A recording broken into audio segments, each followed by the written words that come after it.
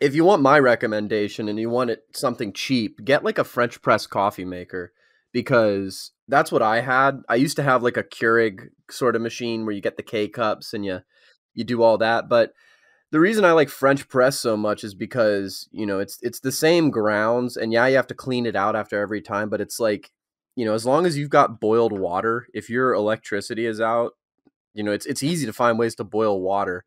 And and it doesn't taste the exact same, but it tastes good enough that you would be content with drinking it. And that's why I recommend like French press because it's cheap. It's like 10-15 bucks as compared to a Keurig machine, which is like 50 something. Yeah, and the Keurig also kicks off all that extra plastic, and it's like Yeah. a big. It is like a very industrial revolution sounding device. It fills the room with grinding and chunk. Really, I think what I'm trying to do is work my way to enjoying cowboy coffee. Oh, So okay. that would be just serve it black over a fire. You see, because I'm in my 30s now, I've gotten very fancy later in life. I've gotten a lot of, I have a nice cushy bed. My entire 20s living like a hobo, living like an ass, like a lot of people. But now I'm very fancy. I like fine dining. Everything's slow roasted. Everything is bespoke. And I want to get back to all I need is a fire and several guns, like a cowboy. My wife has mixed feelings about this, but I think with enough years, I can wear her down. I hope I hope it's funny you say that. I hope I'm not front loading my fancy enjoying to the beginning of my life because I love I it might just be because I was born and raised and I grew up around the imperial capital of the United States. Um that affluence kind of was the what was it? It was the rule of the day for my childhood. I mean, it was funny. It wasn't until I went to college in a rural part of the country in rural Virginia that that I kind of realized that it's not that Nova where grew up where I was born and raised Northern Virginia. It's not that Nova is how do I even say this? The this great beacon of civilization that's the center of everything, which it is. It's that everywhere else as compared to that. And if you were born and raised in that beacon, that center of civilization in Northern Virginia, and then you go down to somewhere else, even rural Virginia, and you realize, holy shit, where I am from is the center of everything. Quite literally. A lot of people don't realize that the internet requires physical infrastructure to continue existing. It is not this ephemeral thing that is just Yeah. up in the cloud or whatever they call it. No, like you need fiber optic cables, millions of miles of fiber optic cables. You need massive, massive data centers, which is pretty much all that is in the place that I am from. Massive data centers, and it's all just collections of server farms. This conversation we're having right now is probably being routed through one of them, not 6 miles from my house. I remember the first time in my life that I learned about the transatlantic cable. And this goes back to telegrams. The idea that they just laid a giant cable at the bottom of the Atlantic Ocean. I don't know. That just seems crazy to me. Like it blows my mind that that's just sitting down there, and then yet that's how everything kind of works. I remember when I was young, I watched this movie called Crumb, just to add on that point, this documentary that really impacted me, maybe more than it should. It was about the artist, I brought this up before, named Robert Crumb. And the documentary is called Crumb. And he's this artist, American artist, cartoon, did American Splendor, did Fritz the Cat. But he was talking about, he would always draw these urban scenes. And he made a point that I always think about, which is, he said, there's all this stuff going on in the world that people cancel out of their vision. He said no one really draws telephone poles. And he makes a point to draw the telephone poles and all these wires hanging in the air, and people just forget that they're there. And I work in advertising, and I worked in billboard advertising for a while. And this became a thing that we had to deal with, that how much of the real lived reality that you experience every day do you actually just cancel out of your vision and forget that it's there? So that is something I think about, not a lot, but from time to time. It's funny. It's funny you say that because I'm a big literature guy. I very much love literature, and one of the reasons I've been on a big Cormac McCarthy kick recently. Oh, that's good. I love that. Yeah, one of the reasons I love his writing style so much is that you know how you talk about that cancellation of lived reality, i.e., you're walking down the street and there are telephone wires everywhere and all that, and you recognize them and you know they're there every time you walk by them, but you immediately forget them. If you were to imagine that street, you wouldn't imagine the telephone wires. You would imagine the cars, you would imagine the roads, you would imagine the buildings and all this other stuff, but you wouldn't imagine the telephone wires. And that same principle can be applied not just to telephone wires, but to damn near everything in any room, in any area. And what Cormac McCarthy does, his writing style is he doesn't forget that lived reality. He mentions that lived reality in ways that tie back into the story, he, especially in No Country for Old Men, at one point someone checks into a Ramada. Well, I don't really, I would think a hotel. I don't really give a, about which shitty middle-class hotel this character has checked into, but he makes sure to emphasize that he checked into the Ramada here off I-60 or whatever, in Texas, and but it flows seamlessly into the story. And that's why I like his writing style so much, because I don't see a lot of that sort of, at least that same principle used by other writers, even Thomas Pynchon and, the freaking Jew who lives up in Illinois. He wrote like 3 good novels. And then Gravity's Rainbow. That's the one. Yeah. That's the one everyone talks about, but no one has actually read. I have it on my list to read, and I got that. And right now I do the thing every white guy who likes to talk a lot does, which is I got Infinite Jest on my shelf and have never opened it. Actually, the one novel he wrote that I actually did like, and it wasn't Gravity's Rainbow, nor was it V or The Crying of Lot 49, which are both good. As is Gravity's Rainbow, for that matter. That's actually, people have been posting a lot of Werner von Braun and like the metaphysics of rockets and space. That's the book to read if you want to get into that stuff, is Gravity's Rainbow. Yeah. But the book he wrote that I really liked was actually Mason and Dixon, because I thought it was a really unique idea of a character setting, particularly within like the 18th century America. And what it's really, it's sort of it's the postmodern kind of picture of what 18th century America looked like. That's what Mason and Dixon is. And that's not bad per se, right? A lot of people, especially on the dissident right, get confused with what postmodernism, modernism, all this other stuff actually is, because they just confuse and conflate the terms. But postmodernism just really refers to the thinkers after the end of modernism, which is pretty much post World War II. Modernism begins at about, Sandy has it at the first day of the Battle of the Somme, in which 30,000 Englishmen were killed in about 8 hours. That was, I think, the beginning of modernism. And modernism ends with, I'm going to tentatively put 1945. That's about when the period ends. Okay. That massive period you could generally say is the modern period. After that, what would define that period, in your opinion?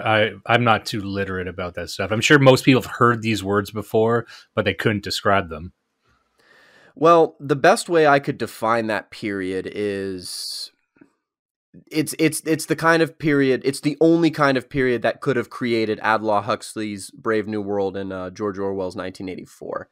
Okay. That's basically those, like I said, those 2 books tell you more about the period from 1916 to 1945 than they really do about our modern day. And I know that may be a contrarian take, but I guess the energy. I've been saying that fucking forever. That if in 2022, if you find yourself saying this is just like 1984, I think you're trying to make the present relevant in the wrong way. You know what I mean? Literally, Like, literally 1894. No, but yeah. So if I had to categorize the energies that come about that period, it really is the most dark, bleak, and terrible period, I think, in the entirety of recorded human history, certainly recorded Western history. Um, the 30 Years' War is close. The Black Death is close, but and those were spread amongst a much longer time period, and therefore were far less violent in the immediate moment. But the thing about the world wars were that they were so much violence concentrated in such a short time that most people don't even recognize the amount of shock, of awe, like of civilizational wide shock that is even to this day, we're just kind of coming out of that days of these like this double barreled sacrifice of basically two generations back to back. And I guess to actually accurately answer your question, modernism is the artistic reflection of that. It is deep, dark, gray buildings and evil, personalityless suits and Pink Floyd's The Wall and manufacturing and uniforming and the destruction of any and all regional culture. This is the thing. People talk about how, regional cultures in the modern day are being destroyed. It's actually the complete opposite. They're talking about problems of the 1930s and 1940s where regional dialects were more or less exterminated across the world. Regional cultures were very much stamped out by mass media, by the first introduction of mass media, which was far more effective long ago than it is today. yeah. Go ahead. I was gonna say that's interesting because speaking of the First World War, not only I think a lot of people correctly look at the Second World War as a big civilization defining event, but the First World War always stood out to me as more insane.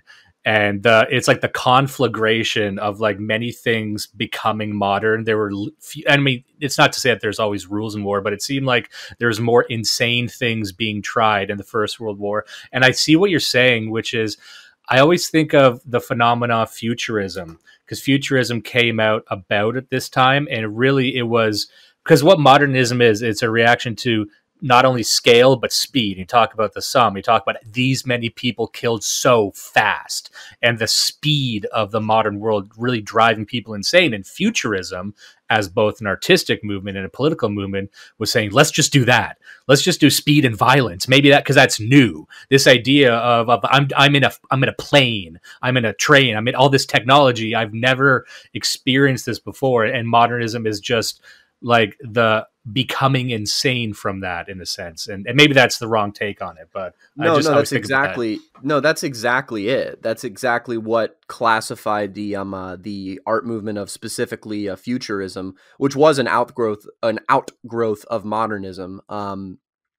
And you could really look at fascism as the political ideology, fascism, Nazism, whatever you want to call it. I know there's a lot of people who get their panties in a twist when I use fascism to refer to both, but both of those movements are kind of the natural outgrowth. They're the political expression of that kind of era. And the reason why I don't think you can really fucking bring those movements back is because, well, the conditions for those movements aren't really here anymore. Everyone, one of the things, if there's one thing that my writing, my work could, I could spread, I could share, I could get people on these side of things to internalize. It's the fact that, we talk about this totalitarian state, we talk about this tyranny that we live under, right? Actually, today, I think this current time is one of the freest times within the last 2 centuries, probably, since the beginning of the 19th century. This is probably one of the last 2 times that you have more freedom personally than you've ever had, right? And where we ought to be spending our resources, where we ought to be spending our discourse, is figuring out exactly how in the real life, in the material world, in practical ways, we can use that freedom. And I can elaborate more on that if you'd like. But that's kind go of ahead. one take I have. It sounds like this is sort of a focus of yours. I'd like to hear more if you got more.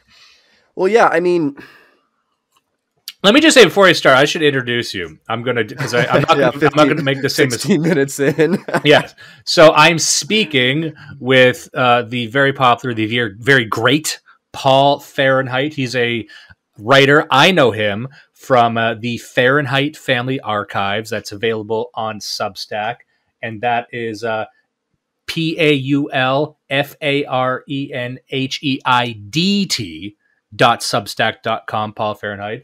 And you can check that out if you'd like to learn more about what we're talking about today. And let me ask you, that's what I know you from. Is there anything else that you are affiliated with that you'd like to be known for? Well, yeah, you can find me on my Substack there. You can also find me on Twitter at Cav King Paul. That's CAVKINGPAUL. I've had a bunch of tweets take off recently about honestly really stupid things, but it is what it is. The algorithm giveth and the algorithm taketh away. You can also find me on Telegram. I have a Telegram channel called Hotel Fahrenheit, spelled the same way as it is in my Substack. That's FAHRENHEIDT. A lot of people, they forget the D because I forgot. I fucked that up the first time too. Yeah, I was a faggot when I was picking my pseudonym. I decided, I'm gonna spell it the German way. It's a cool name. Hotel Fahrenheit is also a cool name. All the guys that you're kind of affiliated with have cool names for things. Like what's his name? Clossington? Or is that him? I think so. One of them is the IQ shredding chat is one. Yep. Like, there's a lot of cool names going around. Yeah, Clossington's a good guy. I've met him in real life. He's very pleasant to be around. Extremely intelligent engineer.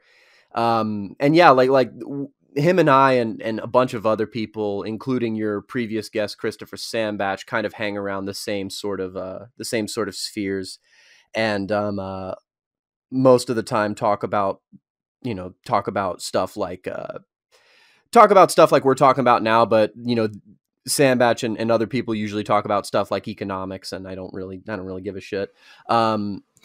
Mostly because if it doesn't have to, you have to keep him. It's like, so to you and to the listeners, I am not a very smart man. I am not a very high IQ individual. I am none of these other stuff. You won't have me quoting numbers, quoting all this other shit, right? I'm a simple guy. I'm military minded. Those of you familiar with me will know that, know my story. I'm not going to get into that. You can actually, if you want to hear about my military experiences, you can go listen to episode 1 of Thomas 777's podcast, Mind Phaser, where I talk about that stuff. Me being present at the 82nd Airborne Division when the fall of Kabul happened and all that. But I'm a simple guy, and for me, simplicity itself is figuring out, what does God want? What does God want from us? What tools has God given us to get what he wants from us? And to me, that's the only real thing that I've ever really given a shit about, is what does God want? How are we going to get it? And how are we going to keep ourselves sane enough to get it, I suppose. And yeah, I mean, that's kind of what most of my writing looks at. I mean, if you read my writing, I've written something in pretty much every genre: short stories, poetry. So genre I call creative nonfiction, or a lot of people call it creative nonfiction, which is the archetypal example of creative nonfiction is Shelby Foote's 3-volume history of the Civil War, in which he tells the Civil War as if he were writing a novel. He presents the facts, he presents the events, he presents the feelings, the character flaws, the virtues of each character, and he presents them for pretty much every character involved with the Civil War as if they were a character in a novel. And that's what creative nonfiction is. Creative nonfiction is telling a story that already exists like you would tell a fictional story. And it's become very, very, very popular in recent years as a genre, because people, especially now that we've, I was talking earlier about the shock of the 20th century, which was set up with the shock of the 19th century. In the 21st century, for the first time, we're starting to get over that. And so people want to figure out, much like a what's the word for, who's the person on a police staff that investigates dead bodies? The coroner. Coroner. Yeah. Yeah, much like a coroner performing an autopsy, most people want to look back at the last 2 centuries and be like, what the fuck happened there? How the fuck did we get here? And that's why creative nonfiction has become a popular genre. And, you know, if you read my works, specifically my creative nonfiction works, you'll listen to me talk about land all the fucking time. You'll hear me. I can't stop talking about land. I can't stop talking about bloodline. I can't stop talking about God and how all three of those things kind of intersect. And that's kind of the whole shtick, the whole thing that I drive towards is it's like, well, those are probably three of the things that determine more than anything else what your purpose in life is and what we're doing here is God, land, and bloodline. I like that summary of it. And also on the creative nonfiction front, I was reading a book and still am in the middle of it. And this might be on the fringes of applicable, but it was The History of the Kings of Britain by Geoffrey of Monmouth, which it was written in, I think, the year 1100. And it's speaking about the previous 1,000 years. So it's this guy who's like the founding of Britain. How was it founded? How was it by Brutus and everything? So he wasn't there, obviously, but the way he tells the story is kind of like you say. He tells it not in fiction. He mentions the names, he mentions the events, but he really, when he's describing how, you know, Britain fought off a Roman invasion by Julius Caesar twice, he describes it in a very not fiction-like way, but it's a narrative fashion where you feel like you're there. And it's not just a stuffy history book. And he's saying there's no way he can know this, and it probably wasn't written records, but he's got a very detailed speech that puts you right there. Well, and he's also talking about giants, which is really cool. Yeah, well, and those were real, by the way, just so you know. Like it's almost historical fact that I think. Well, also because why would he make that up? And he's describing them as like, oh, it's these people who are 12 feet tall, and we just killed them all because it's like, well, yeah, I mean, sure, why not? Well, and you know, speaking of English writers who you know, Shakespeare isn't so much applicable, but you know, Shakespeare is quite literally the greatest person who ever sat down to write out a thought on a piece of paper that I think ever existed, period.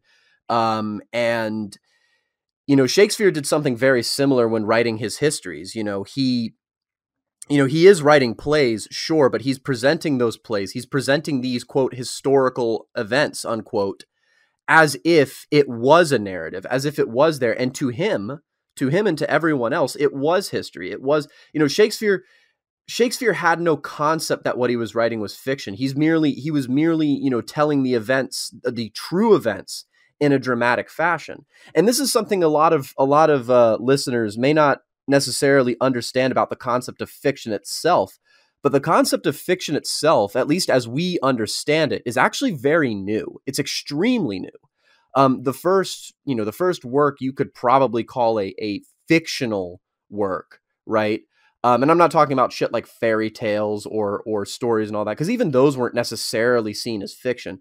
But the first work that is like an explicit, conscious, not reality work is probably Don Quixote. That's the first, you know, they say that's the first novel. Well, yeah. Even the word novel means new in French, right? Because it's an entirely new character that did not exist before the novelist sat down and created him out of nothing, usually combining 2 or 3 other characters.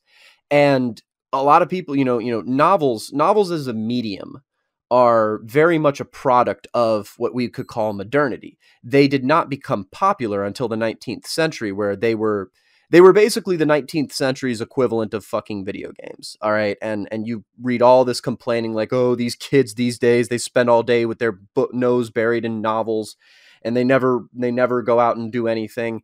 And that may seem trite to us because like, oh, well, they're reading, but you have to understand that a lot of these were kitsch and trash. And most of the ones that were being read are kitsch and trash. Right.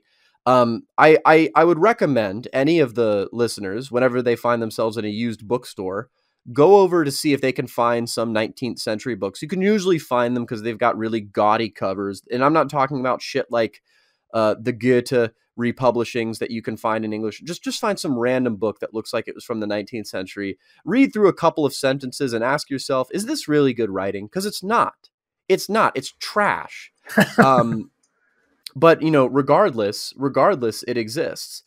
And so novels as an art form, as a medium, are actually very conceptually limited. They're very specialized. They can only ever deal with the made up setting, the made up characters, all this other stuff that the writer has come up with. And I'm not trying to trash the concept of fiction, because I am a fiction writer, but creative nonfiction, the thing about it that I find really, really, really interesting is that creative nonfiction is the modern day revival of mythologizing. It is a means of mythologizing, because, Shelby Foote, I've mentioned him before. Shelby Foote, said this thing, as much as it can be called nonfiction, implying that there's no such thing that can be called nonfiction, right? It's merely just the reflection of the writer himself or herself, but I don't think women write very well, with a couple exceptions, of course. There's always edge cases, but we know not to define our takes by edge cases. Yeah, one of my favorite writers is actually Willa Cather, who wrote Death Comes for the Archbishop and My Antonia, which are two of my favorite novels of the American West. She also wrote Oh Pioneers, which I have not read. But, and she was a fucking reactionary, dyke who was basically she was a man. And I like her works. They're good works, but I don't think that, this means that I don't think this means that women are necessarily good at shit. American Psycho was directed by a woman. Now, does that mean that women should be on the internet? I don't think so, Mr. President. Well, either way, go ahead. Well, I was going to say, just I like this because this is an interesting sort of vein to drill into, because we were talking about just before Cormac McCarthy, and I haven't read too much Cormac McCarthy, but what I did read was Blood Meridian. And I thought Blood Meridian is an interesting example, perhaps. And I'm kind of working through an idea here. And you tell me if this is bullshit. Because I look at Blood Meridian as almost like what you're talking about, a creative nonfiction, because, of course, it's fictitious. However, within those pages, it's real people, real places, real tribes. The Comanche existed. The Apache existed. These sorts of people did exist, to the point where you can look at a map of Blood Meridian and look at the path that these main characters charted through the American Southwest and all the terrible things that occurred. And I think that even in the mythologizing case, we look at the character of the Judge Holden. Now, who is Judge Holden? Some people have very pin-headed takes on who Judge Holden is supposed to be. Like, oh, he's the devil. He represents chaos. It's like, no, that's too stupid. That's a dumb thing to say. What I think he represents, and maybe this is dumber, but I don't think so, is what Judge Holden, I think, represents is sort of like that 18th, 19th century. It's kind of like this new modernism, like this character of like a huge pale skin. He's very scientific. He's very knowledgeable. And that's that line he has in the book, that anything that exists without my knowledge exists without my consent. So he's a guy who's into cataloging the world and almost causing suffering and glee. So he's just not a destructive force. He could be the figure of creeping modernism in the American Southwest, kind of charting a course as if he were a magical entity, but causing all this confusing havoc as he goes. And so that is, and I think Cormac McCarthy is obviously smart enough to come up with something like that. I'm like, that is a mythologizing of that phenomenon as an entity. Now, does that make any sense, or am I out to lunch? You have said like 6 or 7 things in that monologue that I could talk about for probably 5 or 6 hours. The character of Judge Holden is exactly as you described him and more. I have almost the exact same take with one sort of addition, but let me address the other 4 or 5 things first. I think we're Judge Holden fans, because there's something about that character that really sticks with you. I'm not a fan. I'm not a fan of him. Oh, but no. I recognize what he is. And so let me say this: it's funny you say that, because John Joel Glanton and the Glanton gang and the path of the only fictitious character in that book is the kid, who we kind of follow for the first couple of chapters, and then I forgot these are real guys. I totally forgot that part. Yeah. John Joel Glanton, the judge, everyone in the Glanton gang, more or less. Although like I said, I think Mr. McCarthy takes creative liberties. But these were real people that did go scalp hunting on the Texas-Mexico border in the years immediately before the Civil War. And so in many ways, this is like right on the line. It's definitely a fiction story, but in many ways, it's a fiction. You could call it historical fiction, and historical fiction is actually somewhat related. Is historical fiction that uses real personages is somewhat related to creative nonfiction.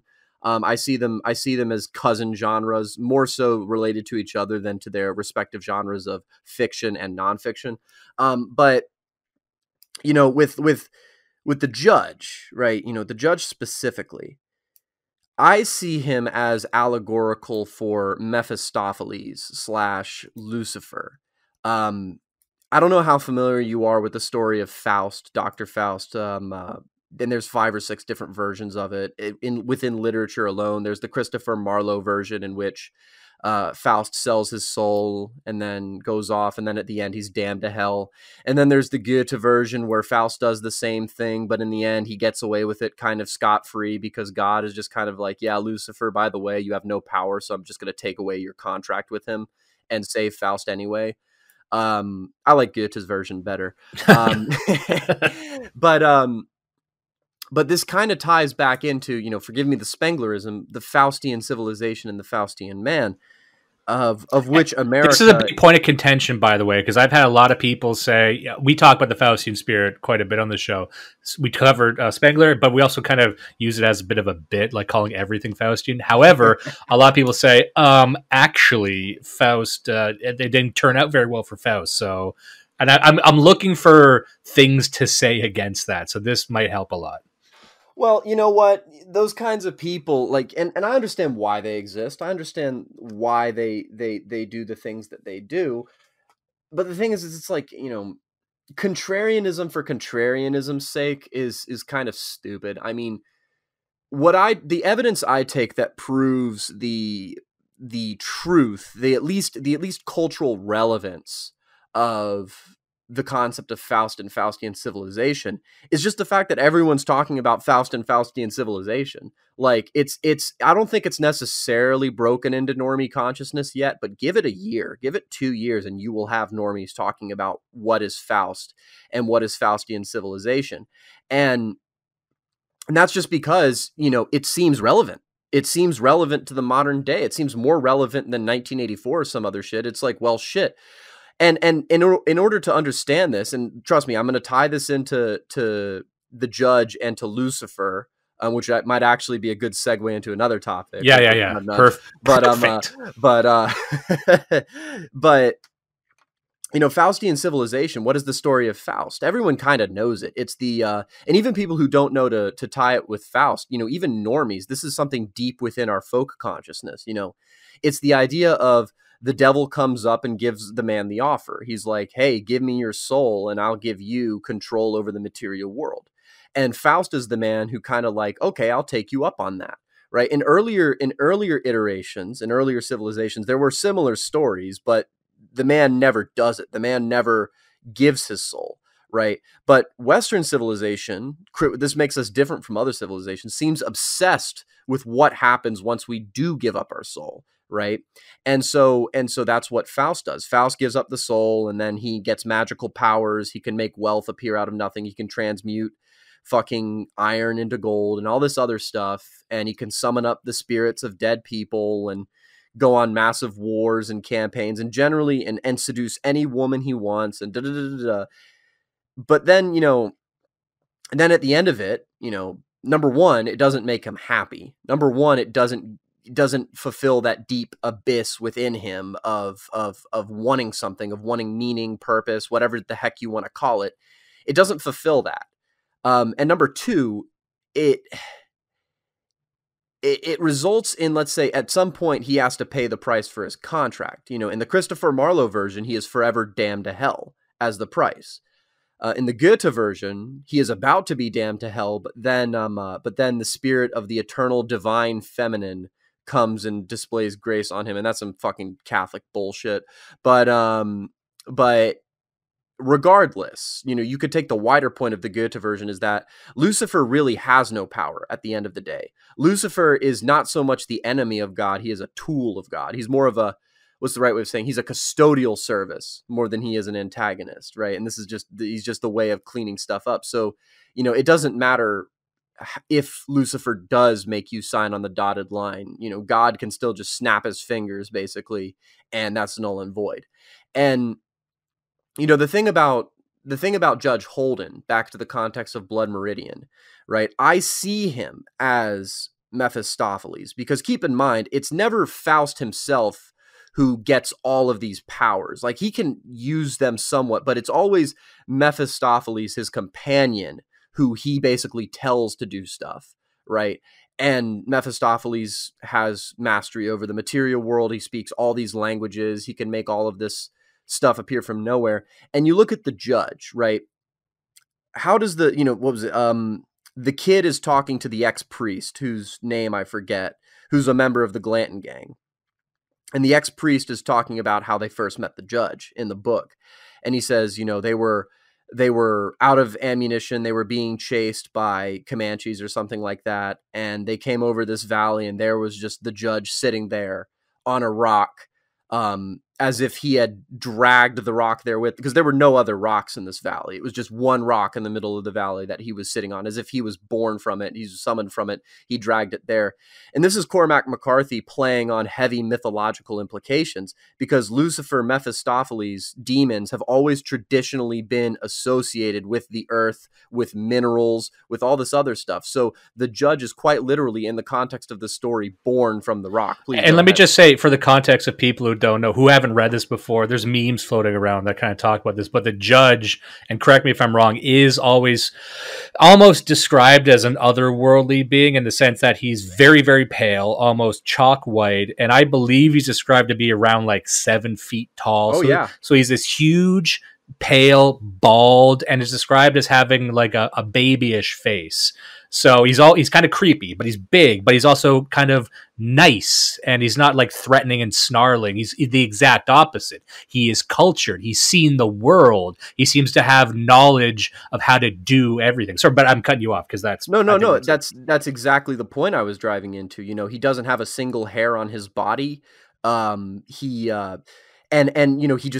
always seems to appear out of nowhere, right? And it's like they appear and they see him just in the middle of the valley, and they come up, and all of a sudden, what does the judge know how to do? Oh, hey, I can make gunpowder out of nothing. I also know where to find the sulfur for it. And so they follow him up, and they all and the judge makes them gunpowder. And then first of all, let me also describe, leads them up a volcano, which is like a really, really cool scene, if I remember. Like he leads them up, and they're describing like ascending up this like blackened, covered in soot, and he's sitting down, and he like almost like conjures it. Sorry to cut you off there. Oh no, you're completely fine. And yeah, and it's like every time they meet a Spaniard or what they call a Dutchman, which is really a German, or anything else like that, the judge seems to speak the language. He speaks like 6, 7, 8 languages. And he can cajole people. He will, they get into confrontations with the law in one, I forget what Mexican city it was, but he goes up and he says, yes, hello, Senor Sergeant, whatever. Yeah. And he's very deferential, very much, flatters him, plays on his E, and completely diffuses the situation. And that's the other thing too, is it's like the judge has this very strange otherworldly charm. And another thing that sticks out is that the ex-priest, like the kid's like, I met the judge when I was in East Texas, and he did this, this, and this. And then the ex-priest laughs and he's like, yeah, everyone has a story of how they've met the judge at least once before he joined the gang. So everyone in the Glanton gang has met the judge once or seen him before he just appeared out of nowhere. In addition, when after this whole thing is resolved, Glanton, he's really sick, and the judge is nursing to him and all that, and they're both riding ahead of the whole company and chatting, and no one knows what they talked about. But at the end of it, the judge seemed really pleased with himself.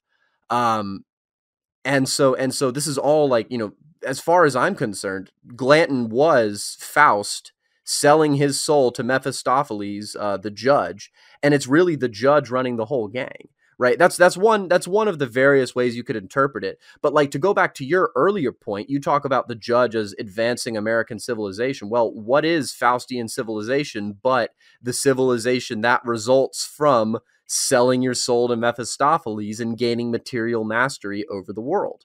That is the entirety of Western civilization, right? And that's the strange contradiction of it, is that you look at our factories, you look at our means of extracting resources, and we just know how to do things better than everyone else.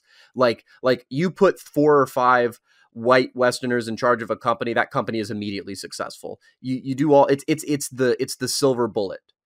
And there's something strange about that. Go ahead. I'm sorry. I think that's correct, because if you look at all of the there's a lot of scenes in the book with the judge, and those are pretty memorable. The entire book is memorable, and you won't find a book that describes terrain in such detail, but it's still like really cool. The way it makes the American Southwest sound is very enrapturing. But if you look at these scenes of the judge, I think it lines up with that too, because there's 2 scenes I remember. There's one where, and I forget the context of the scene, but I think it was how one of the people met him. He's like in a church, and then there's like a service going on. He's standing at the back and just makes a lie about a tent. It was it was like a Baptist revival. It wasn't even like a church building. And he just basically says that that priest is a pedophile or a rapist, and everyone's like, what? And they just believe, and they turn against him, and for no reason. He's just happy to do it. And then also there's this scene that I think about from time to time, and I think it ties into both of these interpretations, which is they're in some town, they stop in some town, and he buys a bunch of puppies from a boy and pays a lot of money for it, and then just immediately takes them and just throws them each into like the river, and the kids watching it. And then he's just like smiling and thinks it's like the funniest thing in the world. So you're thinking like, yes, they were his. That's kind of like a comment on property in a sense, but that is, why not? It's my property. I can do whatever I want. So I think there's all these like little comments that feed into these interpretations. And then later on, he's just naked, I guess. But that just might be because it's like, yeah, he's whatever. He's weird, Well, and that's the thing though, is it's like, he seems to just be perpetrating this like needless cruelty for no reason. And that's what Lucifer is in many ways. He is people call him an agent of chaos, and he is an agent of ordered chaos, I suppose is the right way. Like he is, as a matter of fact, the fact that he is so educated, the fact that he is so aware of the material world, what that actually does is that gives you a higher capacity for chaos. For example, I was in cybersecurity for a little while. And for any of the listeners who are in cybersecurity, you would understand that in order to get into cybersecurity, you need to achieve your Security Plus certificate. And what Security Plus does is it teaches you all of the possible ways that websites could be hacked, that people could set up phishing attacks, that people could set up anything whatsoever to sort of prompt the user to take an action or to do something, right, in order to share information or to cause a breach, right? For example, Target's cashier system was hacked by some people a couple of years ago who managed to get into the whole system using HVAC credentials, using the credentials of an HVAC contractor. Yeah. So there's all sorts of ways you can get into it. And I guarantee you these people were educated in cybersecurity. So what being educated in an area does is it actually gives you a greater capacity for damage, because you then more thoroughly know the system and more thoroughly know how to exploit the weaknesses of said system. This is why like professions like ethical hacking, security testing, all that, there's a whole contracting field. I forget what it's called in real life, but it's like people who are paid, who are hired in order to breach security at banks, at other stuff like that, and to write reports on that. And so, no, I like that because, when you talk about perhaps being an agent of chaos and controlled chaos, because I think when people say chaos, it's just shorthand for they don't know what's going on. They just know they don't like it. Like, for example, with Judge Holden, we've got a pretty good encapsulation, and even if people disagree, but I don't think you can, because we are correct. The idea that, once you understand it, it's not really chaotic. And there's that line, what's normal for the spider is chaos for the fly. So to the average person, the hacking attempt would seem disordered. It seemed chaotic. But of course, the more you know about how things operate, it doesn't seem like chaos at all. It just seems like a carefully laid plan. Oh, exactly. And and speaking of carefully laid plans in Lucifer, right? Like this is still how things work in the real world, not just in Cormac McCarthy or in even American civilization. The reason, real quick, to kind of put a bow on this sort of topic before we move into the next thing, the reason I am so obsessed with America and Americana, that's kind of my one big shtick, if no one else has gotten that, is America and Americana. The reason I'm so obsessed with it is because I see America as the final conclusion of Western civilization. I see America as the logical endpoint, as the best aspects of all of Western civilization just simply combined into one country. And people will sit there and be like, oh, well, that's just playing into America's own mythology. And I'm like, well, that's because it's a correct mythology, and that's because America was founded by an Anglo stock. I myself come from an Anglo stock, but there's others. There have been others here the whole time. And America is, it's Faustian civilization incarnate. It is, you can't name a single person from a single aspect of a European country that hasn't come here and done something. And this isn't fucking nation of immigrants bullshit. Trust me, I'm not saying that, but it's like there is a certain reality that you have to admit that, America is the coalition of the West, of specifically the West. Anyone who's from outside the West didn't really do shit for this country. And America, most importantly, to kind of give a rhetorical flourish to cap this thing off, America is the future. America is where this battle that we see going on between, God and Lucifer, between all this other stuff, it is where it will be fought. It is where it will be decided. America is, I'm quite literally convinced, the most metaphysically important place on earth, at least at this current juncture. I agree with that. And we talked to Sandbatch. He, of course, agrees. I've been dragged into a lot of appreciation of Americana on our show. Like, I think last year we covered 2 books. We covered Albion Seed, which covers the Very European immigration, and also American Nations, which I tend to. I like Albion Seed because it gives a very good outline of what defines a people and what defines a folkways, because some people don't know, and there's like 25 different things. So it actually scientifically lays down, here's what constitutes a folk or a people. But I liked American Nations because it takes a bit of a larger scope and factors in not just the British and Irish, but also the French, and a bit more about the natives, and a bit more about New Netherlands and the East Coast and the West Coast. So I'm like, that paints a holistic picture, because it's hard to tell the holistic story of America without, the financial centers and what was going on. And also, yeah, anyway, sorry, I don't want to go off too much on just talking about America like that, but I do agree with what you're saying, and it does get more interesting the further you go back. And that's the one thing I've noticed, where a lot of people's conception of American history, they vaguely know the Civil War, and it doesn't really start until like they know the Wild West, but they don't know where that is. They don't know if that's like pre or post Civil War. It's just kind of a mush. But there's like entire decade-long wars that go on in America that nobody talks about, and there's a lot that's going on there that I just find fascinating. Well, I don't want to go into either the Civil War or the Wild West, because, like I said, those are 2 fucking rabbit holes I could talk about for 4 years.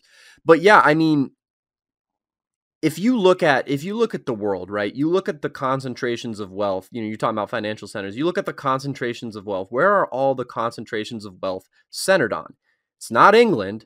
And no matter what people will say, yeah, some of the biggest companies in the world, I forget what the biggest insurance company in the world is called, headquartered in England, right? But that's all inertial. That's all like holdovers from sort of the previous age, right? All of the wealth in the world is entirely concentrated in America.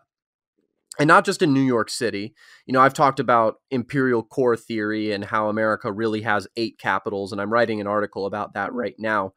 Could But you briefly just list those 8? I'm going to recommend people read that article, but just to wrap my head around it, is of there? course, America is such a big place that in reality, pretty much our regions are entire countries in and of themselves. America is about 7 or 8 different countries, just kind of still functioning together out of inertia. But our 8 capitals are, I'm just going to go down the East Coast to the West Coast. Boston is the education capital. New York City is the financial capital. Washington, D.C. is the military, internet, and industrial capital. Not industrial. No. Military, internet, and military/intelligence capital, or the administrative capital. Miami is the black market and illicit activities, as well as the cryptocurrency capital. Not New Orleans. Houston. Houston is the energy capital, not just the oil capital, the energy capital in general. More pipelines, more natural gas facility. All of this energy, whether it's produced by oil, natural gas, nuclear, wind, solar, flows through Houston than any other city in the United States. Chicago is the agricultural, industrial, commodities capital. Basically, if you can touch it, if you can conceptualize it, if you can pick it up and put it down, it was traded in Chicago about 5 or 6 times, if that few. Going out west, San Francisco is the 8. technology Okay, capital. technology. Yeah, San Francisco is the technology capital. It is the center of Silicon Valley of all this other stuff, and it's also the largest port of entry into the United States, at least as this current moment. And Los Angeles is the media capital. Mass media is still centered around Los Angeles, so I think that's 8. Let me just count: Boston, New York City, Washington, D.C., Miami, Houston, Chicago, San Francisco, Los Angeles. Yeah, that's 8.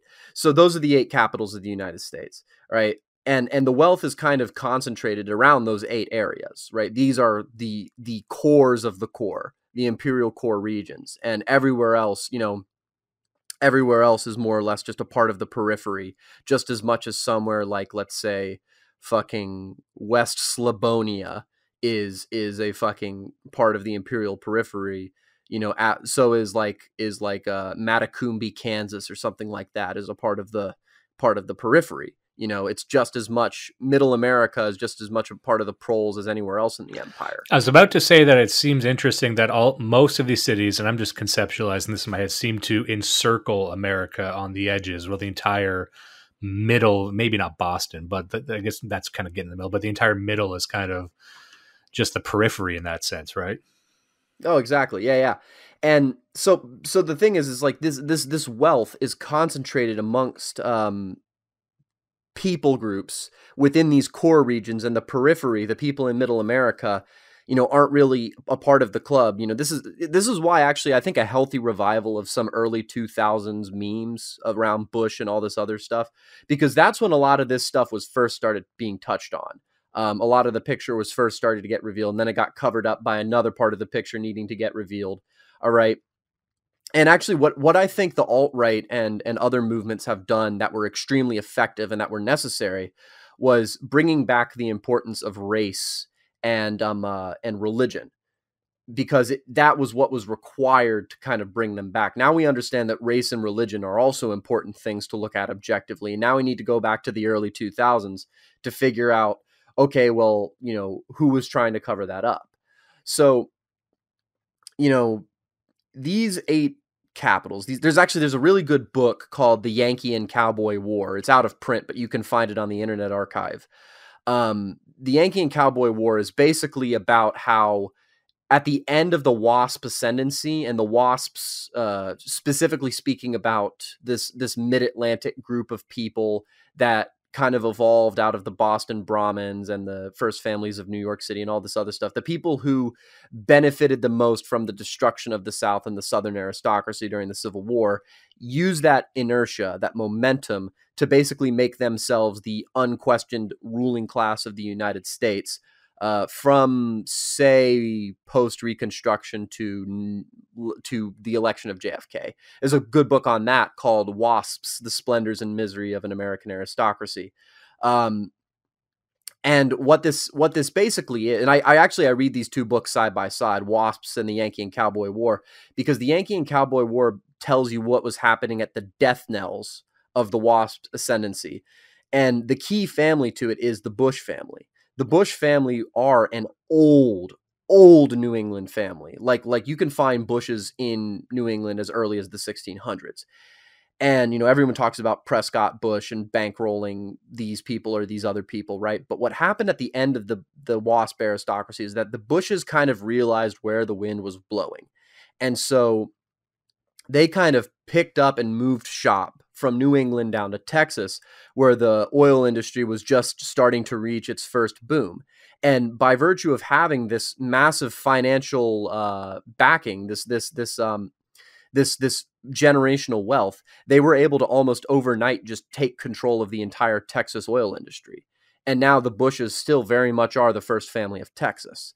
And yeah, they are dying out, sure, but like this is the terms you need to be thinking in, right?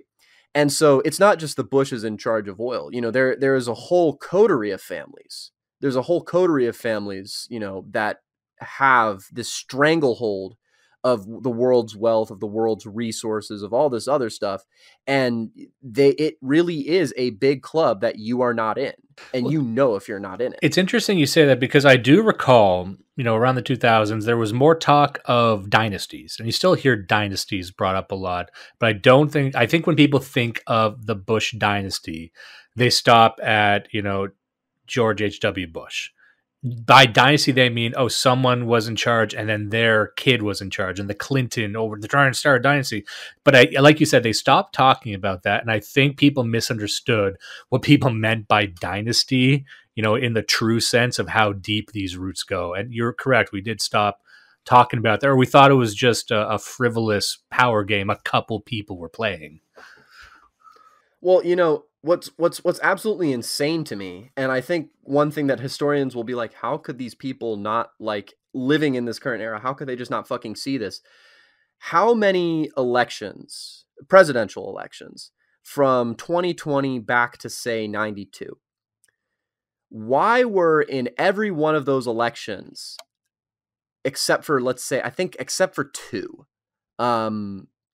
I forget what years those are, but like from 1992 to 2020, in every single election, that's what, 92, 96, 2000, 2004, 2008, 2012, 2016, and 2020. So that's 8 elections. Over the past 8 presidential elections, there has been at least one representative from 2 families. One representative from 2 families have contested these elections.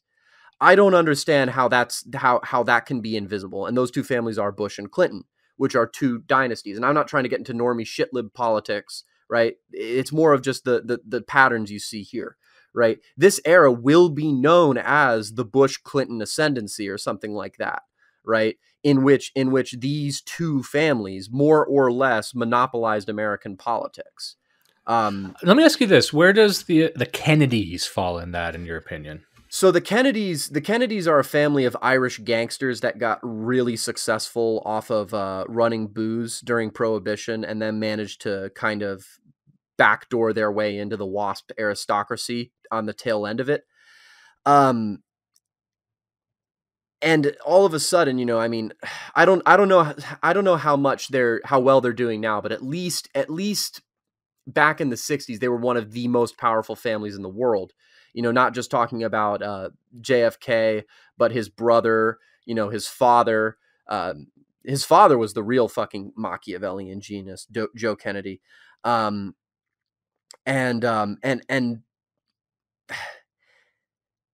I'm trying to find the right way to kind of the right moment to say this, but it's like, I guess there's no right time to say this other than just kind of coming out and say it. The reason that like your family, let's say, the Smiths or the Joe or the Millers or whatever, The reason that y'all's family, even though families are one of the most important political units and have the most capacity for power of any political unit, the reason your families aren't having the success, the generational wealth that they do, is because their families, as basically the family business,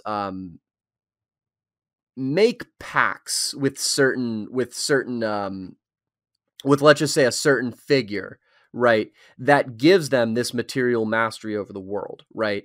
And this is why I think the Faust and Faustian civilization is a bit literal. Now, to the listeners, they already know what I'm about to start talking about, so I don't want the listeners to think I'm going off the rails or going insane here. But in essence, like Lucifer as an individual, I'm going to go out and name him. Lucifer as an individual is not a concept.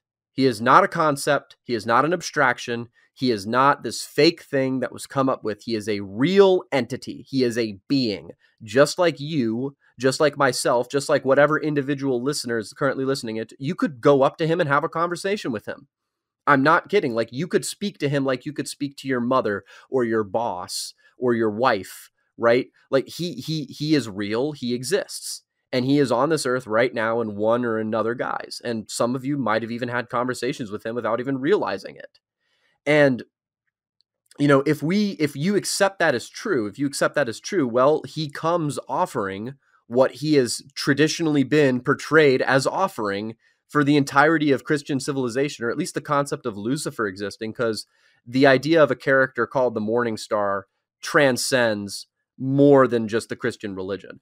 I was about to say, because even religions. pre-Christian, there would be, talk of this sort of figure as well. Yes. And he comes offering what he has always offered, which is, you give me your soul, you give me all this other stuff, and I will give you material mastery over the world. And this is why I emphasize families so much, there's an article I wrote on this called The Enemy and His Host, in which I kind of outline how Lucifer currently has his sort of clutches on the world. Yes, and that was the article that got me to contact you. And if you wanted to, we could also list those families to help people out, to have them wrap their heads around this. Because what I like about you and these articles is, just like with the power centers in America, which I don't think a lot of people would debate. You almost take like a fractal view of this. It's like, would people debate that these are the power centers in America? No. Okay. Is it debatable that within these power centers, you could have individuals or groups that can centralize power? Does that sound crazy? No.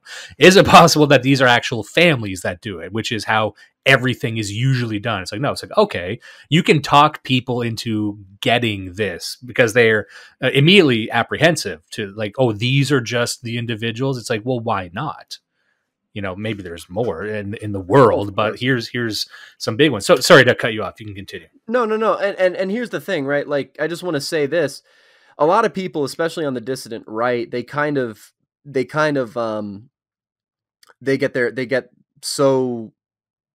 they're usually correct, but they too often speak abstractly. Like, we talk a lot about elite theory and all this other stuff, and the elites, and all this other stuff, these abstract notions. And it's like, okay, yeah, let's accept that.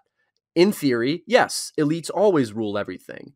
But then whenever I start naming the elites, or whenever someone else starts naming them, they're like, okay, well, you're talking about elites. Well, who are the elites? Oh, they're this shadowy cabal that we don't know. No, they're known. As a matter of fact, they actually tell us exactly who they are and what they're doing in explicit detail.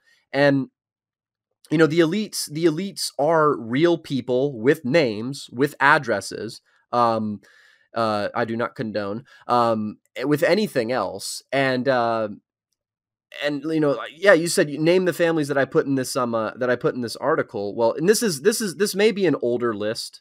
This may be a much older list than currently exists, but at the time of the gentleman who I was mostly pulling from, who goes by the pen name Fritz Springmeier, his real name is Victor E. Schoof. He points out these 13 families, the families of Astor, Bundy, Collins, DuPont, Freeman, Kennedy, Lee, that's L.I., Onassis, Reynolds, Rockefeller, Rothschild, Russell, and Van Duyn, right? Now, all of these families are really old, sort of, they almost all directly come from this WASP aristocracy that I was talking about earlier. the Astors, specifically John Jacob Astor, as the richest man in American history, still have a large amount of power. The Bundys, of which Ted Bundy has a distant relation, but really they're an old New England family. That might actually explains how Ted Bundy as an individual was just such an exceptional individual. Like that's, he was quite literally a genius for serial killing. Yeah, and that's the thing. Ted Bundy. It's like it turns out he's a serial killer that's like everyone likes too. What an odd exactly, thing. exactly. I'm not going to get into that, but the Collins family, which are an Irish family, but they have their power is much more subtle. The DuPonts, which everyone should know about, because my favorite NASCAR driver, Jeff Gordon, my second favorite NASCAR driver, Jeff Gordon. My favorite is Bill Elliott, awesome Bill from Dawsonville. But Jeff Gordon drove for DuPont Chemical Company, and the DuPonts they're one of the oldest American aristocracy. You want to talk about American dynasties. They have had a stranglehold on the state of Delaware since more or less it was founded. The Freeman family, the Kennedy family, the Lee L.I. family, the Onassis family. And keep in mind, for the Onassis family, what was Jackie Kennedy's maiden name, right? Onassis. She came from that family. That's why I was going to bring up, because I'm like, I recognize that name, but it's only from her. Well, yeah, and that's what, and they're and a lot of keep in mind, like these families, some of them are public facing, some of them are well known for X reason or Y reason, and some of them are lesser well known. Some of them are more behind the scenes figures. The Reynolds family, the Rockefeller family. The Rockefellers is one everyone is familiar with, right? And they're the most blatant and brazen in talking about this sort of stuff, because in many ways the Rockefellers are they're kind of the most provincial of this whole list. They came from, I think, Ohio. They were a bunch of people in Ohio who I think made a deal. The Rothschilds, which is the one everyone points to, everyone knows, like, oh, it's the Rothschild family. And yeah, they are among the most powerful. They have, in many ways, they have a stranglehold on the world banking system. The Russell family, which is a very famous family that myself and Sandbatch have actually talked about quite a bit, how widespread the influence of the Russell family is, and the Van Dunes. And just so people know, like you had mentioned, a lot of people look at the Rothschild family. I call them Rothschild. That's probably wrong. It should be Rothschild, because like it's supposed to be Red Shield. Yeah. Because a lot of people correctly identify them, but this was the debate that I would get into with people, where I'm like, I agree that the Rothschilds are the big deal, but you can't believe that to the detriment of noticing that someone like, for example, Bill Gates is buying up half the farmland. So you get to the point where unless there's a Rothschild at the center of the conspiracy, people don't pay attention, and I think we do that at our peril. Sorry to continue. Well, who's bankrolling Bill Gates to buy up all this farmland? And can I break euphemisms? Is this going up on Odyssey or? Oh yeah, this is going up on Odyssey. We've been kicked off of YouTube. Okay, so I'm gonna break euphemisms then. The reason that I don't like Hitler so much is because he went after the wrong Jews. Believe it or not, Jews like the elites aren't really a monolith, right? This is another problem people get into an elite theory, is like, oh, the elites, they're all working together, and no. As a matter of fact, these 13 families, they don't even work together all the time. They get into conflicts all the fucking time. They have different factions. They have different clans, different alliances that are constantly breaking down and reforming and all this other stuff, right? It's the exact same thing as your Crusader Kings 2 game. All right. That's how politics works. Reality is family wants one thing, other family doesn't want one thing. That's kind of just how it goes. Right. But, Hitler let the fucking Baron Rothschild escape, but he goes after Mr. Dreyfus in charge of a bagel shop. Right. It's like, okay, thanks, Hitler. You didn't really do anything. You kind of let us know, but you like, the gun wasn't the wrong gun, but it was the right gun, but it was pointed at the wrong people, if that makes sense, and that's the other thing. That's another thing that the dissident right does. The dissident right, actually, in terms of their techniques and their understanding of the world, is usually more or less spot on. The problem is that they blame the wrong people, or they go after the wrong people. Like, this is a point BAP makes. And like, BAP is a Romanian Jew who works for an Israeli think tank. Oh, well. But BAP has also publicly gone out as saying the US government is going to try to genocide white people. Okay, outstanding. You know, enemy or not, whatever the heck he's not, he's saying shit that is true. I am an unavowed white supremacist. But that's the thing. I can't. Every time I hear about Bab, I'm like, some of the stuff he says, I'm like, I don't get it. But then he does cool things. I'm like, I don't. He's just an enigmatic figure. I'm going to sit down and read that book and cover it on the show at some point. I've been memed into reading a lot of books. I'm going to get meme myself into that. Oh man. But sorry. But what was my point? What was I talking about? Bap, Hitler had the wrong. Yeah. I was about to talk about Jews. Yeah. So, Anons, fellas, it's not the Jews. It's not the Jews, but it's not the Jews, right? Because the Jews don't exist. Because fucking every Ashki I've ever met hates the fucking Sephards, and every fucking Reformed is like, well, what is Judaism? And I just, they don't even. It's too easy. It's too simple, right? You know, and it's not that simplicity is bad, but it's more of like, it can't just be them. It can't be them. They're probably accomplices. That's my opinion on I think that's the right word to describe that seems to be in historically where they have fit in. And we covered the history of Ukraine a while ago. We read a book all about from the founding of Ukraine, you know, the fall of Rome and the original peoples. And there was all these rebellions of what were then not known as Ukrainians. That's kind of a modern invention, frankly. But the types of people who were there were rising up. And then there was one of the rebellions against the Polish. It's remembered in Judaism as this like another genocide. But what was happening was the Polish, like in many cases throughout Europe, were employing the Jews as middlemen, as money changers, as just this sort of a free-floating bureaucratic force that seems to find its way in a lot of successful kingdoms. And then once there's a rebellion, of course, they go after the middle management and they're like, oh my God, why is this happening to us? But it's a very common story. They seem to be in kind of wedge themselves in the middle there where they have power as sort of janissaries, but never like the guy at the top. Sorry, that's just my thing. No, that's a great way to kind of describe their place in history. And it's like, yeah, sure. Right. We'll have the doctor's trials. We'll have the fucking the second string trials of all the lower guys, but it's not them. It's not them. It's not like you can go into your like your local Charles Schwab office and blame it on the manager of that branch of Charles Schwab fucking investing, whatever the fuck. Because in many ways, he's just a salaried payroll guy who just kind of does what he's told. And that doesn't take responsibility away from him. That doesn't mean he's not responsible, but it's more of just like, well, you're not really getting the big fish here.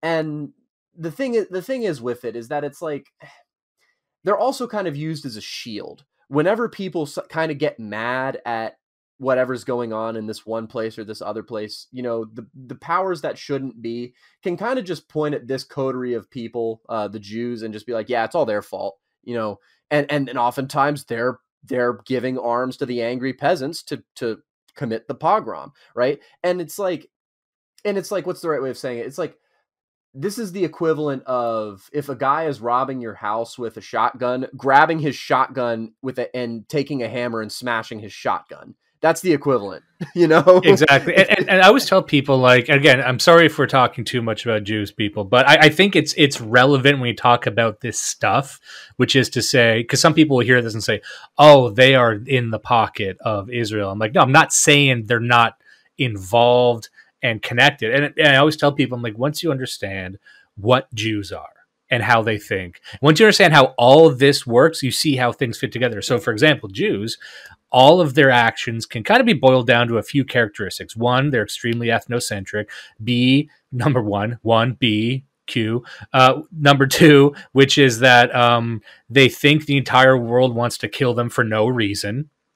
And 3 is that they kind of think they're better than everyone. Those are the 3 things that informs pretty much everything they do. And so they almost don't want to run the world because they think they already do. It's a weird thing like that. And so if you have a group of people who think they're God's chosen and that's good enough for them, you can kind of fit them in the middle, and it let them think they're smarter than everyone.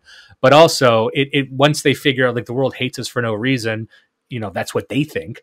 That it explains pretty much everything they do geopolitically, in my opinion.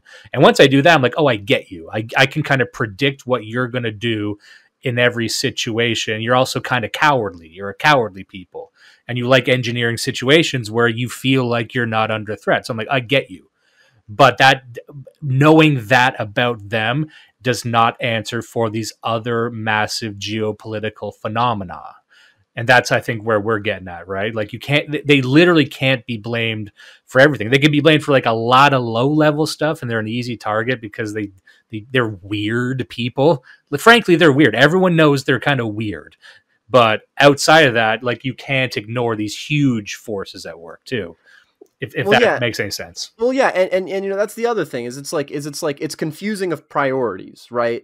It's a confusing of priorities. That's one of the other things that I've talked a lot about. I have another article called "A Coming of Age of Shedding a Skin," in which I basically say that the dissident right, at least as a movement called the dissident right, not the personnel within it, but the movement itself has kind of reached its end point, and there's like nothing left to be done with it.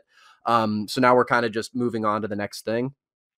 And, one of the biggest problems is that they confuse priorities. It's like, all right, I don't like Catholics.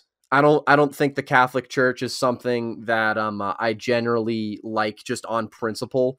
But, that doesn't mean I've got a ton of fucking friends who are like entirely in a Catholic group chat on Twitter who's like, oh yeah, Paul's saying the real shit.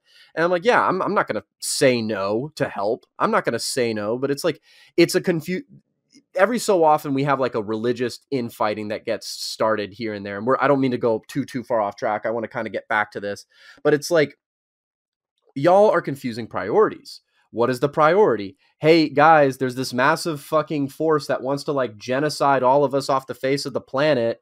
Maybe we should focus on that.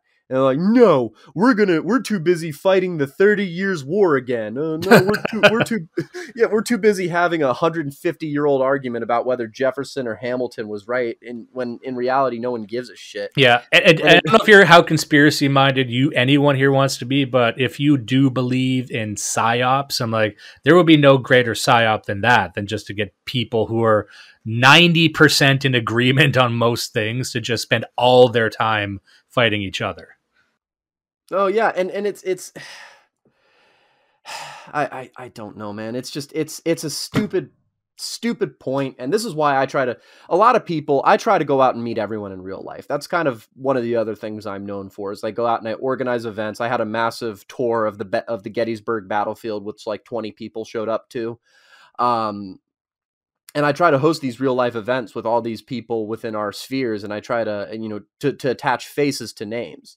And that's kind of the way we should keep going, is it's like, well, look, like, we can't be afraid of knowing each other anymore. We've got to trust each other. We got to take the risk of trusting each other, because without it, we stay where we are, or we slide backwards. Yeah. And I've talked about that before, and not to get too off topic, but I like reiterating this, because in short, I believe that in the next 10 to 15 years, that is going to be essential. And that's going to be the only thing that we will have to assure us that we're speaking to real people. And just in short, we discussed this on the show before, but there's this concept. It's kind of hypothetical, but I can see it occurring in real life. It's called heaven banning, which is that people online, instead of being banned and feeling persecuted, the platforms will slowly usher these problem users into fake areas of the platform where they're always getting engagement and likes and stuff, but it's just bots.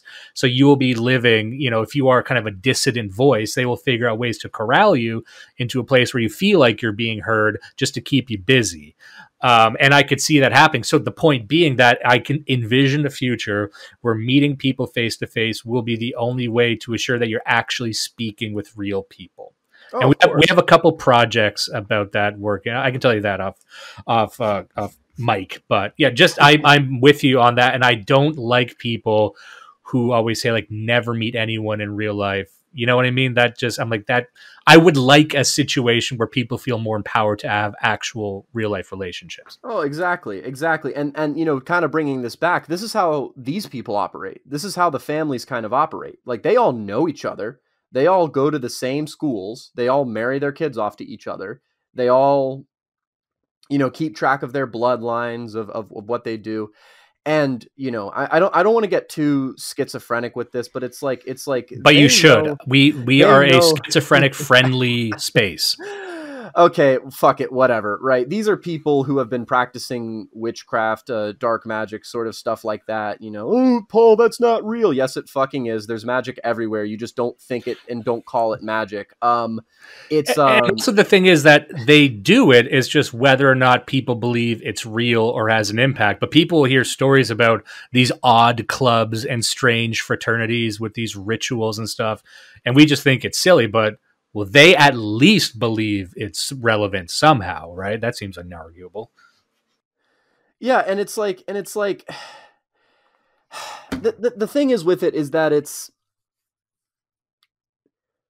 I'm sorry, I've lost my train of thought because Oh I well, because we I, were I talking got about lost in magic it. for a second there. Like Magic, yeah, yeah, yeah. yeah, yeah. Yeah, this is the problem because it's like I'm so used to, and this is a lot of people. Like you're so used to like speaking euphemistically and trying your best to like not perturb anyone's perceptions. But I guess, fuck it. I've been given carte blanche, so I'll just go for the jugular. I'll Yeah, go for let the people to throat. get the good stuff, you know. All right, yeah. So these people practice magic. They've been practicing magic for hundreds, if not thousands, of years. They all believe themselves to be part of this weird bloodline system that goes back to not only the tribes of Israel, but all the way back to Atlantis itself, whose historical existence has more or less been proven.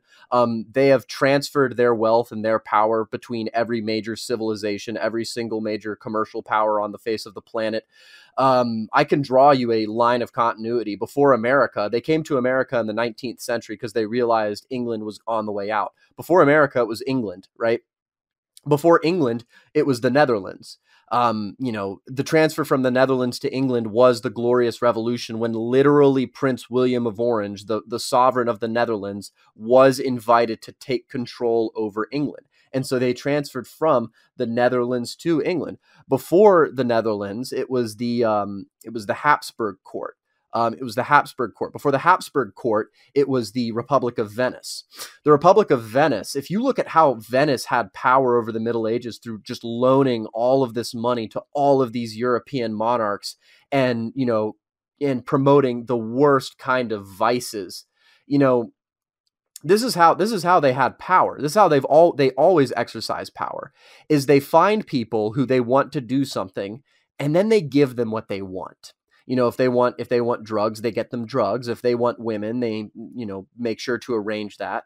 As a matter of fact, that's what Jeffrey Epstein was. All Epstein was he was the provider for the ever increasing fucked up sexual Yeah, interests of the people within he this was elite. just the middle guy. He was just the fixer. He was just the guy they call on. And nothing frustrates me more than people are like, "Oh, we got him. We got the bad guy." I'm like, no, he was the low hanging fruit and probably a bit too more open about being a weirdo than he should have been. That's why they got him. But if you think he's the one guy, just like fucking Harvey Weinstein, like, oh yeah, you got the one degenerate in Hollywood. Good job. I guess that's over. Degeneracy in Hollywood is over, right? Okay, good. Well, and you know, the degeneracy in Hollywood is over. That's kind of what it was entirely founded on. This is why I like Walt Disney so much, because Walt Disney was one of these figures. He's like, hey guys, there's a whole lot of fucking pedophile Jews in Hollywood, and they're kind of taking over Hollywood, guys. Maybe we should do something about this. And you can always, you know, Howard Hughes was a similar figure. Howard Hughes, same thing, bunch of fucking pedophile Jews in Yeah. Hollywood. And also just Um, to add to that, what I've always struck by is that ever since the early days of Hollywood, there have been movies and shows about the dark side of Hollywood.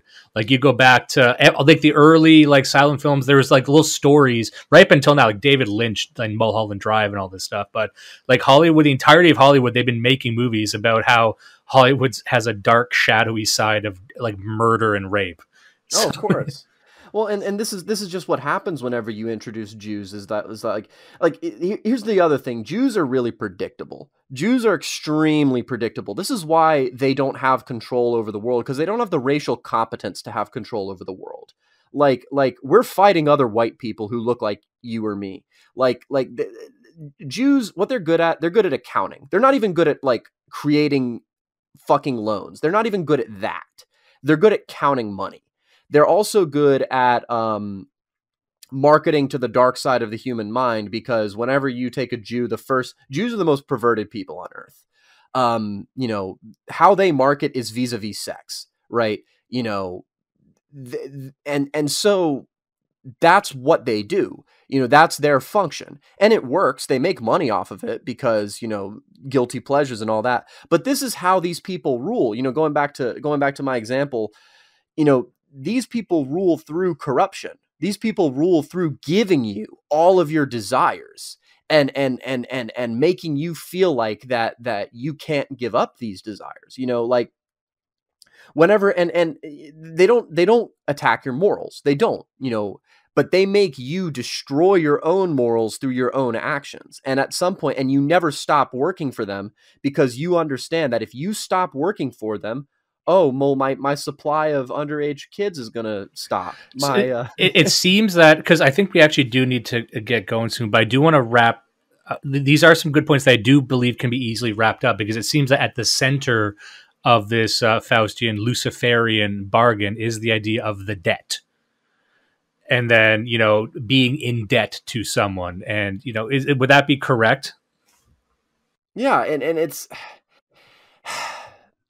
it is a debt. It is very much, you know, them hanging a sort of Damocles over your head, right?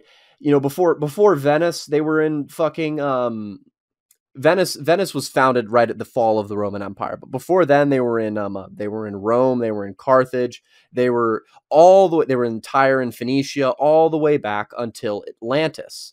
And Atlantis ruled through this way. And this is the thing with it. And, you know, this is why the coming of America is actually so important, because America, for the first time, is a time when Atlantis has risen above the waves. And Atlantis used to be a noble, great civilization founded by our ancestors, our fathers. America is the same way, right? And these people, all that these people can ever do is they can come to a place and they can corrupt it and siphon off all of its resources, all of its wealth, and place themselves at the seat of power. And once there's nowhere left to run anymore. There's no great nation that our people can run to anymore. It's not going to be Russia. It's not going to be anywhere else except America.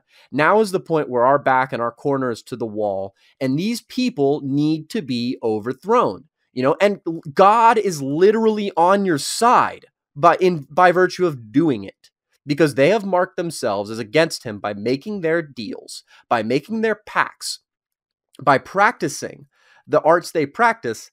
This is what the solution is. This is what we should be focusing on, at least until we can get rid of them. And also, I want to add to that about, some people think that conceptualizing this sort of tracing of the bloodline and whatnot is kind of a strange thing. But just to throw back to The History of the Kings of Britain by Geoffrey Monmouth, it's interesting that this used to be the norm. This way of viewing your ancestors and your bloodline through time was the norm until, I would argue, the modern age. Because within that book, it's tracing the history of Britain from the fall of like Troy. So there's a moment in the book when Julius Caesar gazes upon, in the distance, you know, Rome, because they were just invading Gaul, I think it might have been. But looking and say, what's that island over there? And they kind of hear the story. It's like, oh my God, they are our kinsmen, because the Romans and the first Britons, which was Brutus, they're exiles after the fall of Troy, and they stumbled across, well, you know, if you believe the book, they consulted with a spirit of Diana who directed them to Britain, and they set shop there. But this idea of, over the course of 1,000 years, saying, oh my God, we are descendants of the great city of Troy, so we're basically the same type of people. Like, it wasn't uncommon for great men and great families to see themselves as family after 1,000 fucking years. So just to let people know, this was kind of a a common thing. And all you would need to do was have groups of people who just keep doing that and never stopped. Exactly, exactly. And this is the whole thing, is it's like men make and unmake history at will, right? You know, history is not this sacred cow that cannot be touched and cannot be played with and cannot be changed. And the past, 50 years, 75 years, that's what history has been. It's been a stultified museum culture that no one can touch, that no one can interact with, that no one can use for anything. And what I think the thing that is about today and about our movements that is the most important is that all of a sudden history is now on the table again. We can take it, we can play with it, we can remake it, and we can use it to justify our actions, because we're going to need everything that we can fucking get in the battle that's going to come. Yeah, and I like this because it does not encourage people to get lost in vagaries. And you have a quote here from your article. I'll just read that for people. I think this summarizes it as well. You say, our enemies are not shadowy, vague, impersonal forces of nature without faces or names. As a matter of fact, this line of thinking is something our enemies directly seek to encourage and promote. This is because you can't visualize systems, but you can visualize people. If you can't visualize your enemy, then you do not know them. I liked that line so much that I wrote it down. And also, let me ask you this. So before we go, you had one line there that I thought was very key, which was this idea that there's no more space left to go. There's nowhere for these groups to run to. Now, what do you think about the interest in space exploration? Do you see the colonization of space as playing into these families or their interests? This is all speculation. I'm sure I know that everyone. I'm not anti-space. I'm interested in this stuff, but it does seem like it would be an obvious connection to these families. Well, space is the only logical conclusion of the future of God's initial commandment, which He gave to Abraham, which is go forth and be fruitful. Space is the only means we have left in order to keep fulfilling that commandment, right? Before the pagans get mad at me, I've recently discovered that not only were the tribes of Israel Aryan, but that Christianity is the Aryan religion, and that's a whole other thing. But yes, they would very much like to take advantage of space. They would very much like to control how they do it. And that's why they have killed any and all space exploration since the 1960s, where they kind of consolidated their power, where the last major space explorations were done, the moon mission and all that. They've controlled it. They've stifled it. They've tried to keep it under wraps for as long as possible because they still don't have that total control yet. And I do think that space is very much a place that we can call upon, that we can use as a weapon in our favor. It's like, hey, look, space is going to be a top priority for us, because what space does, once we get space and we figure out how to extract the stuff in space, all of our material wants on Earth are more or less solved for at least a time being, until we find new material wants to solve. And to help aid people in conceptualizing all this, what do you think their, for lack of a better word, their end game is, or their desired state of the world being? Because to give you an example, some people would think that the common thing on the right would be to say it would be just this one mulatto race that of a standard lowered IQ that can be corralled and manipulated. But sorry, you can continue. I suppose the best way I could talk about what their world idea is a lot of the people in the DR, what they talk about, it isn't necessarily wrong that that's what they want. This sort of, they want the golemized world of a race of rootless, casteless, landless, religionless people that are simply perfect consumers, that they can move to anything, that they can make into anything, because that's what that would be the true mastery over the world. They seek complete and total mastery over all existence. And even further than that, their mastery over existence, what they want to do is nothing less than kill God.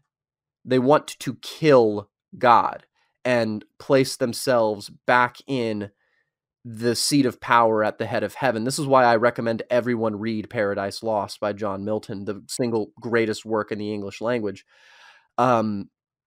Because this has been Lucifer's goal since he was thrown out of heaven in time immemorial. And this is what these people are working towards. So, and they're not going to win, obviously not, because you can't kill God, but that is what they want, and that is why they must be opposed. All right. I think that's a goodest place to end as any. Thank you, Mr. Fahrenheit, for taking the time. Once again, if people want to learn more, it's Paul Fahrenheit, FAHRENHEIDT.substack.com. Check that out if you'd like to know more about anything that we've talked about today. And I thank you again for taking the time. This has been an excellent talk. Thank you very much, and I'm happy to come on anytime you'll have me. I think you'll have to, because we got some more stuff to talk about. Of course. All right. Thank you, guys. Do not let the rapists win. Listen and love Blood Satellite.